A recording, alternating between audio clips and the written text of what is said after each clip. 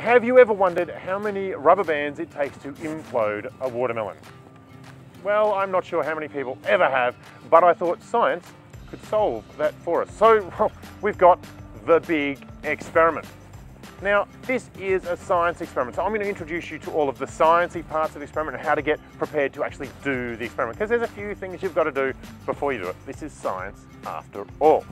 Now, the very first thing you need to do is realize that as a science experiment, there are going to be a lot of variables, things that could change. Now, because schools all over the place are going to be doing this experiment, we want to try and keep them the same as we can. The one variable that we can't really control, that's going to be different for everyone who does it, is this thing here. Oh, the watermelon. So this is what's known as the independent variable. That's the thing that will change for every school, because it'll be slightly different. Your watermelon will be slightly different to someone else's watermelon.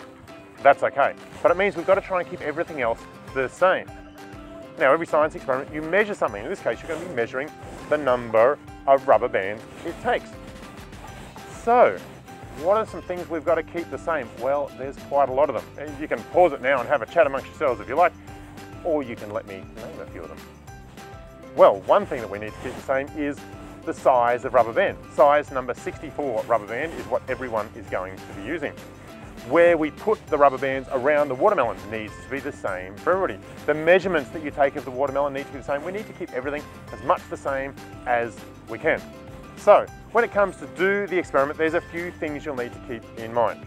The first is we need to keep the watermelon relatively still and steady. So I'm going to put it the stalk side up in, well, this is actually just a dog bowl. Whatever you use down here, just make sure it's not breakable. You could use a bean bag or some sand, something like that is fine.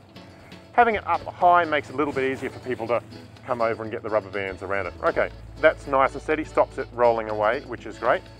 The rubber bands, to keep count of the rubber bands, I find it easiest to have them in lots of 10, and it's much easier if people put them on in pairs.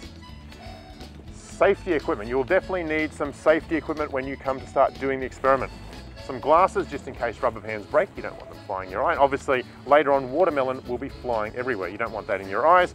And some old clothes or some smocks or some lab coats if you've got them to protect you. Now, of course, if you don't have lab glasses, regular glasses are fine, sunglasses are fine, just something to protect the eyes.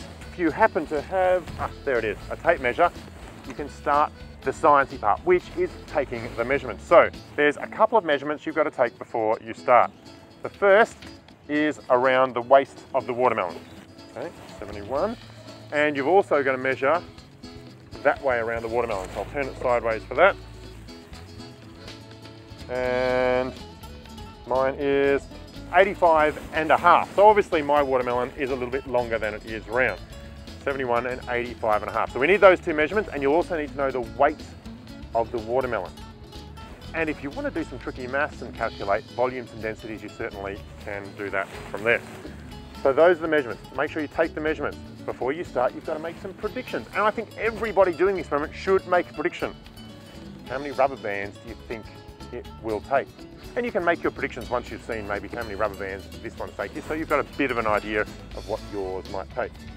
So once you've made your predictions, you've taken your measurements, you've got all of the safety in place so that only a couple of people at a time are actually getting around the watermelon, because there's going to be a lot of force on this watermelon. As you'll see, it does go pretty rapidly when it goes. So you only want a couple of people in the sort of the watermelon-y zone and no one leaning over the top of the watermelon.